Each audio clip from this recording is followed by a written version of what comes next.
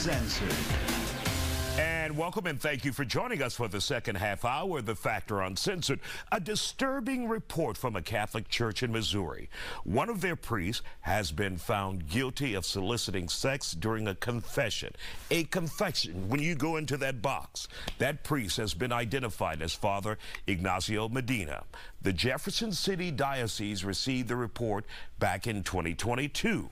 Now, Church Bishop W. Sean McKnight has since released a statement you're seeing there saying, quote, "I want to be clear that sexual solicitation during confession is a sacrilege and a crime in our church and a grave form of abuse. It cannot be tolerated." Joining us to talk about it tonight, pastor and journalist Dr. Ruth Allen Olson. Does this only further hurts the Catholic Church's image in the country, around the world? It hurts the church's image. I've long believed that the Catholic Church is on blast, but we all have to be careful in the churches. I'm also concerned about that statement where he said, in the statement that we just read, it said that it will not be tolerated in confession. The solicitation shouldn't be tolerated, period, at all, period. So. And looking at the facts of the case, what do we know about it, Dr. Ruth? What happened there? Well, it sounds like someone went in. They have these boxes where normally the person is obscured. Yeah.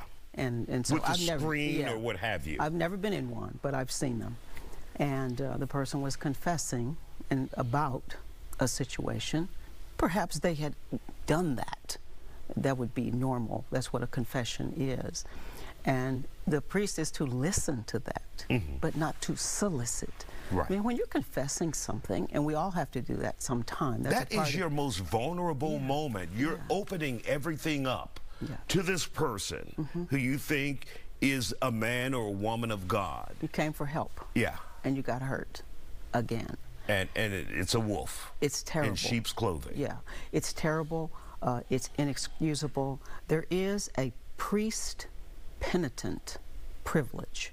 And I always tell the people who are associates with me or ministers and so forth, is that the imbalance, there's an imbalance of power when you're counseling a person. You're a preacher, a pastor, a priest, and this person is coming to you about anything. You don't take advantage of the vulnerability of a person. God loves these people. God loves his people. And I think it's time for us to have some good old-fashioned fear of God, or for God didn't ask me, but for something to happen when this kind of thing happens to people. It's deplorable. Is there anything, because the biggest offender, we know it, because it's the largest organization, the Catholic Church.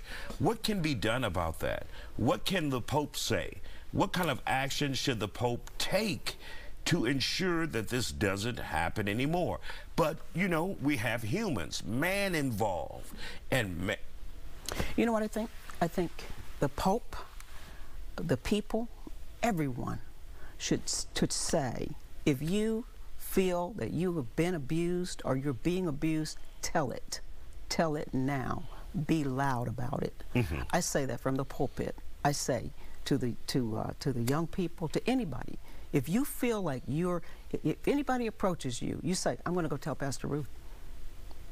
Just open it up, because when it's no longer undercover, then people are going to think twice about abusing people and hurting people. And if no one is listening to you at your parish or at your congregation, what would you suggest to them next? Where should they go after that if there's a protective shield around the religious leader there? Tell a trusted friend. Tell another religious leader. Tell your family, but tell. I actually can speak from experience that this is a terrible situation to be in, because you don't feel like you have the words to say. You have embarrassment on top of pain, and the victim can wonder, now what did I do? What's wrong with me? Right. This is a well-respected, anointed one in the community. Who's going to believe me? And of course, with this pastor also, he was accused and convicted of stealing $300,000, transferring $300,000 from the parish fund to his own personal account. Again, it's a terrible thing. It makes it tough, all these things. I was driving here, I was saying, someday Isaiah is going to invite me, and we're going to be talking about the church, and everything is going to be good. That's not today. Not today. Maybe down the road. Yeah. We'll see, Dr. Ruth. Okay. Always good to see you.